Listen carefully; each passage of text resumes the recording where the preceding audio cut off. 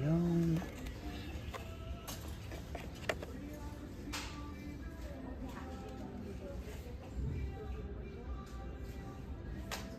Okay, I just got home. I can't believe that this was at the dollar store. It's a Studio Series Transformer figure. Now, normally I don't really collect the newer Transformers, but for $4. And the thing I like about this is it's Ravage. I was always a big Soundwave and Ravage fan, and it does kind of transform into a little cassette-styled toy. So let's take a look at it and see if it was worth the $4. This is pretty cool. Okay, so I haven't really got a lot of the Studio Series stuff, but I'm liking the look of it on the outside. Now, the last time I collected Transformers was the Titans Return line, or the Power of the Primes. I have some videos on those. Here's the instructions. And I've seen these at Walmart. It's got a bunch of accessories, I think for like 10 bucks or maybe more. I'm going to cut that off. Okay, so I got everything out of the box, and here's Ravage.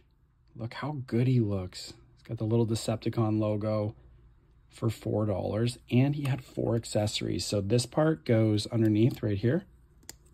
And then this little, I think it's a light, goes on top right there. And then these go on the sides, just like the original cartoon one. Put those in, and then I'll transform them. So that's a look at them all set up. Let's fix that. And here's the instructions. It's not super complex. It says 8 and up. Pretty easy to set up and transform. Let's do that now. All in all, for $4 though, so far, just this little tiny figure is awesome. Okay, so I'm going to take all the pieces off before I transform them. I don't know if I need to take this part off right here, but I'm going to do it anyway. They're super little, so you could lose them real easily. One other thing that really sets this figure apart for $4, that's what I'm grading it on, is its jaw moves as well. So you're going to want to push this down first, and then the tail's going to go down, and you actually put this accessory right here so that it doesn't get lost. So now that the head's down, you're going to push the tail down like this, and then you're going to disconnect the legs from this part right here. They will just kind of pop out and slide up, and then push this part down. The next step, you're going to flip these little legs up front like this, and then fold the legs right here straight up. And there's actually a little peg right there that's going to go into. This one you do the same, and connect it to the peg right there. So now all you're left with is the 2 legs sitting up like that. Then the little legs just come down like this, connect like that. This is kind of the last real part. I don't necessarily like that part as much. They don't really clip in, but that's okay. Then on this side right here, you're going to take these 2 accessories and put them in so you don't lose them. It's going to add to his transformation as well. Like that. And this goes on top.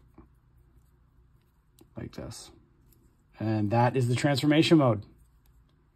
I wish he had a robot form too, but obviously Ravage in the movies didn't. It'd be cool to find the other cassettes and if they were compatible with Soundwave. Super cool little transformer. Definitely worth getting for $4, although I would keep him in animal mode for sure. So now I'm going to transform them back real quick. Always easier to transform them back after you've done it a couple times. This part comes out. The little legs pop out. Disconnect those. Reconnect this in the back. Flip the legs around. There we go. We got back feet ready. All in all, for $4, this is unbelievable.